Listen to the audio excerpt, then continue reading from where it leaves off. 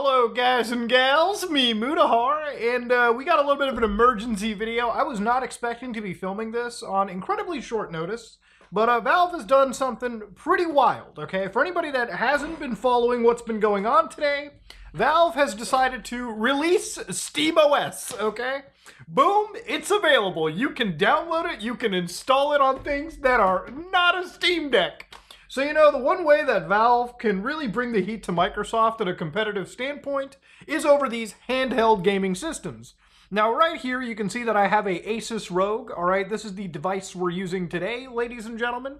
And, you know, I actually have like a whole bunch of these handheld devices, but I wanted to show you how this stuff can get going and running. So I'm gonna just kind of jump in. I'm gonna show you how to get this installed, and we're gonna take a look at it. We're gonna see how it works, and we're gonna go over some benefits, okay? Now, for a lot of these devices like the Asus ROG or the Legion Go or a lot of these other handhelds that are not the Steam Deck, the problem with these handhelds is they come with Windows. And for most people, I don't think it's going to be the biggest problem in the world. As long as you know how to use a Windows system, you can navigate the interface, install your launchers, and play your video games. And in some cases, it's actually great because you can play games that have like anti-cheat problems. You can play tons of games where if you want to be modding them, it's significantly easier to do. But, you know, just to give you an argument's sake over here, obviously the interface is not as clean as the Steam Deck, okay, which is kind of designed to be almost like a console. Now, even when you're playing video games, for instance, you know, games like Cyberpunk 2077 actually run better on this device because it's significantly stronger than the Steam Deck. But the problem with this is one thing for me, and this is a pretty huge problem. One of them is there are no touchpads on the device, which means that for a lot of older PC games, it's kind of a little bit of a nuisance to play, personally speaking, and I do play a lot of old stuff. But the other problem is suspending.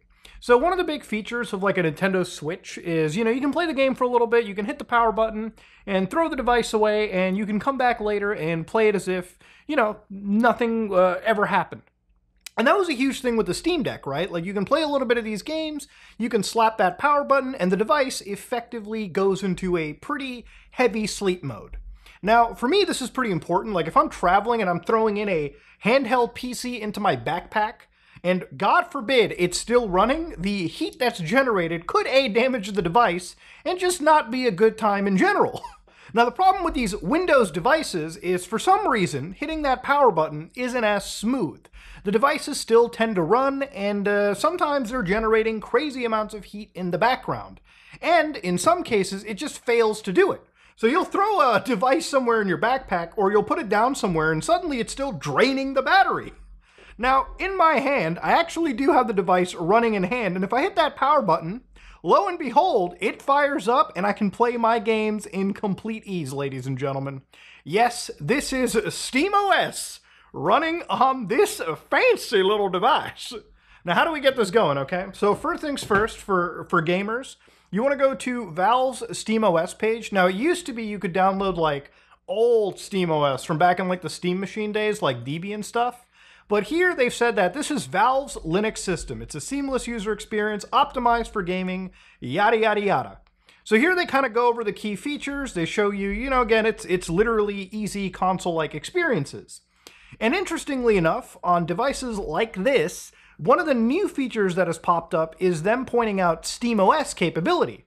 So going back to the ROG, let's say you go to the library, right? And I choose to download certain games. For instance, inside over here, one of the things that you're not noticing at the top is Steam Deck. And that's because this is not a Steam Deck. So for instance, if I choose to go down to Assassin's Creed Origins, right? You'll notice that I've got the blue tick here. And it basically says this runs on SteamOS, needs an internet connection, yada, yada, yada. And I also have the option for Steam Deck, right? So I can see what it would be like on the Steam Deck.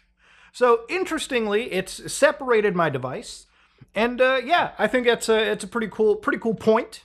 So are devices on SteamOS locked to Steam games? No, you can use other launchers in desktop mode. Is it open source? Absolutely, everything is open source except for the Steam Client program, which is obviously clearly third party, you know, proprietary stuff. Does this mean you can install it on any device?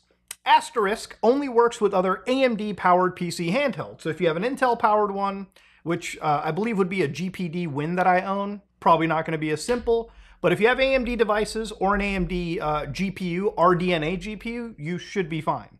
So of course, they say you can install it with the instructions here.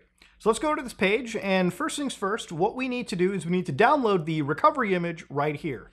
Now this is a 3 gig image, and as long as you have a flash drive, I, for instance, have this portable SSD, you can plug this into your system, and using a tool like Rufus on Windows, which they provide a link to right here, or Balena Etcher if you're on Mac or Linux, like me, you can then install this. It takes a few minutes to copy over, or longer, depending on what the speed of your drive is.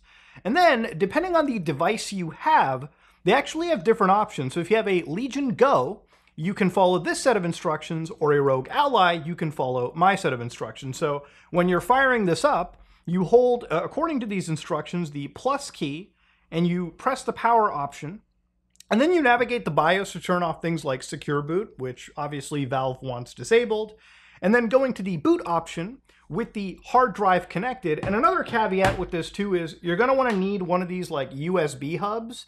So if you're a Mac user, you're probably pretty acquainted with this. But, unless you have a direct USB connection, most devices do not have these super thick USB-C ports. So you're going to have to kind of plug them in to these hubs, connect them to your device, and then load them up that way. So once that's done, loading up takes a few minutes. You'll get into the actual live experience. So you'll get into a desktop environment. You have 4 options. If you pick the last one where you re-image your entire device, remember this will delete everything off of your handheld. If you have a Windows portion with games, personal files, ROMs, whatever, that's all going to be gone. So back up accordingly. And it takes a few minutes to re-image, especially if you're installing from an actual SSD like me. And once that's done, you log into your Steam account, do basic setups, and lo and behold, you're actually on your way to enjoying a Steam Deck experience on your device. It is actually that fucking simple, ladies and gentlemen. And Bob's your uncle, boys and girls. It's actually that easy, ladies and gentlemen, to get right into the Steam Deck experience on your actual handheld devices. Now, if you have an AMD-based GPU, you probably can also install this to your desktop or laptop, but it's highly advisable that you stick exclusively to the handheld stuff for now. If you want to get this same experience on a laptop or desktop, there are options like Bazite that I've talked about before, that I've shown before, that do a far more impressive job. But again, this is the most updated SteamOS version, so if I go to the settings, for instance, and I go to, I believe, I just go to System here real quick, you'll see that right around here, it's got SteamOS Holo. You can change the host names. I've got OS versions, BIOS versions. I've got, the Steam version. I've got the hardware right here. So according to the hardware, oh, wow, it's actually like jumping around. I've got a Ryzen Z1 Extreme, if it even wants to stop there. Jesus Christ, this is a jumpy interface. Maybe I'll use the actual controller here. So I've got a Z1 Extreme, 5 gigahertz frequency, which I assume is like the complete max. I've got 8 cores, 16 cores with hyper-threading. I've got 14 gigabytes of RAM. And of course, it's run my entire video card and so on and so forth. So compared, obviously, to the Steam Deck that I actually had, this is a far more stronger device, meaning that if you really want to game, this is where you're probably going to be at if you want to get more experience, if you want to get more frame rate out of things like Cyberpunk 2077. But for a lot of lighter games, obviously, like Dragon Quest Builders 2, games like Balatro, this is an amazing device to get onto. But obviously, for a game like Fantasy Life I, which literally just came out, just started playing it, all you do is slap that big play button, and of course, you actually have a pretty simple, easy-to-run gaming experience. One that is far more usable than the actual Windows experience. And because this is SteamOS, suspending the device is incredibly simple. So once this actually boots in. Now, one thing that I've also seen here is like easy anti-cheat was working. So I don't know about this game. I haven't played it online or anything, but I think the anti-cheat actually works pretty well with this. It's a full SteamOS supported game. But as you can see, the games are firing up, and this runs games at a slightly higher resolution than the Steam Deck. So you can actually go into the Steam options. Like if you want to just lock things down entirely, you can go to the options over here, and I believe under display, you can go all the way to like 1280 by 800 if you want to set it to that, or you can make sure it runs at your native setting. I would always run things a little bit lower because on a screen size, honestly, this small, it doesn't matter. And unless you're only playing something like Balatro, for instance, which is relatively light on resources, it's just better to have things running in a way like this. But here it is. I'm going to continue the game. And of course, things work real fine. Everything looks really good. And of course, obviously, the battery life, while I don't think it's as impressive as my Steam Deck, this is still a far more stronger device. Everything just works right out of the box.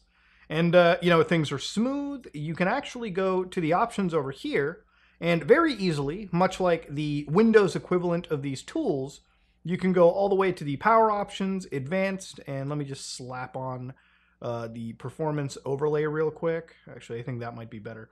You can go and literally limit the frame rate down to things like, I don't know, 40 hertz, for instance, and it's just that easy. It works so well out of the box. It's actually not even funny. Like, it's so easy to modify these settings right here. Actually, I don't know why that's like 40. Yeah, 40 is fine. It like did a little blank out. But yeah, you can knock it down to 40 frames, get like more time out of your device. And then, of course, you can enable things like VRR, which I don't even think is actually on my Steam Deck, but it's brought onto this device as well. And, of course, you can modify the GPU clock over here, which at least I think you could, but it seems like that feature hasn't been done. Remember, this is still not completed, finished product, and things will change. But you can enable things like half-rate shading, and you can obviously disable the frame limit if you so choose. But yeah, overall, it's a pretty damn good experience. And it's only going to get better from here. Like I said, this is, again, Valve dipping their toe into this product. And it's kind of funny how they've given their competition the same tools that they have. So if, you know, the thing holding you back was Windows and its crappy experience on devices like this, nothing's stopping you from buying one of these Rogues, buying a Legion Go, or any other equivalent handheld, provided it's AMD capable, and just installing this on right here. Now, obviously, the thing with SteamOS, Steam Deck stuff is it literally is just the smoothest experience. So again, hit that little power button, everything turns off. You can even see up over here, it should be that this also feeds off too. Let me just hear it real quick. Oh yeah. Oh yeah, you can just like hear the fans completely go silent. And again, as long as that light's off, it's gone. But hit that power button, and lo and behold, you're back in the action.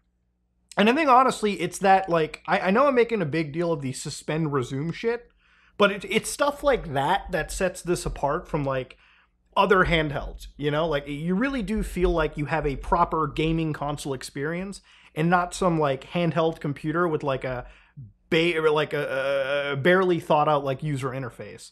You know, I've always wondered why Microsoft just didn't find a way to get the Xbox Series X interface working on these handheld PCs. Like, that would be absolutely amazing to have. And again, if you want to access things like desktop mode, for instance, hold that power button. So go to the menu over here, hit power, and just go to switch to desktop. And of course, this also gives you the whole desktop experience of Arch Linux. So here you can do other cool things, like you can install stuff like you can install EmuDeck, for instance, which gives you one of the best front ends for like an emulation experience. So you can go to their website right now over here, and again, it's super easy to start, read their manual. It just guides you through the entire process of installing EmuDeck. So again, you can just go to the download option over here, and again, you can pick exactly what system you have. Since we're on SteamOS, you can go to the SteamOS option, and provided in the desktop mode, you can go right for it, download for free. It'll give you a EmuDeck desktop download, and you can follow these simple instructions right here. The finished product, on the other hand, if I show you how this works, is obviously in my Steam Deck library. One of the things is I can go to collections, and here I've got a whole bunch of different emulators that I've had basically set up on my device. And again, it looks, you know, like really proper and professional. You see, you got the cover art, everything. All of this is effectively just done for you. So let's say, for instance, I want to play something on like the PlayStation 2. I can go to my PS2 library. I can go all the way down, and let's say that I want to play, I don't know, Scarface, The World Is Yours. I can just hit play on that, and of course it'll launch the executable file. So as it launches, I just, basically get through this. I'm supposed to sign into retro achievements, but I really couldn't be asked. And of course, it just fires up. And the thing is, I love emulating on this device because I can always just like dock this on my TV and get like that proper like PS2 experience if I really wanted to with a controller attached. But here it is, the game actually runs really well, and boom, if you wanted to play Scarface on the PlayStation 2, which is an amazing, amazing game. Now, that's pretty much all that needs to be talked about with Valve SteamOS. Surprisingly, they've dropped the actual opening salvo on Microsoft. And, Microsoft, I feel like, kind of has missed the mark with a lot of their handhelds. They've had a few years to get this up and going, as did Valve. But, here, Valve has actually provided the secret sauce that makes the Steam Deck just so much better over its competition. Now, obviously, I would still prefer the Steam Deck just because of, these trackpads. I'm not joking. When you're playing older PC games, especially things that don't have native controller support, it's just an absolute amazing experience. And generally, I do like how this device feels in the hand, but I feel like it's a great day today because for a lot of people that have been using other handhelds, like I have a bunch of friends that use like Asus Rogues because that's just what they were able to get in the stores, and really that's how they were able to figure out, whoa, I can play my PC games in my hand? For some people that have the Legion Go, which I think is an absolutely amazing device, I don't know why you would even buy the Switch 2, unless it's obviously for the exclusives, when the exact same functionality it has existed for a while through Lenovo at a much better quality, in my opinion. And now you can slap SteamOS onto it and get that actual Valve experience that sets itself apart. Obviously, it's still a long ways to go. And the important thing about this is I really do feel that Valve is maybe getting this more up for the PC and laptops down the road, especially when and if they can achieve proper anti-cheat support, because it's going to be a huge day when out of nowhere Valve says, hey gamers, you really don't have to compromise anymore. You want to play those anti-cheat ridden games? You can play them underneath an entirely different operating systems, Valve SteamOS. And again, you have to remember, SteamOS has that branding that really sets itself apart from other manufacturers, right? Like, this is not a joke, right? Like, telling people to use, some random distro versus something that has been made by Steam, a household trusted name in PC gaming, is a totally separate thing. So this is a great first step going forward, and honestly speaking, it's pretty exciting to see that this is happening and it's finally come out.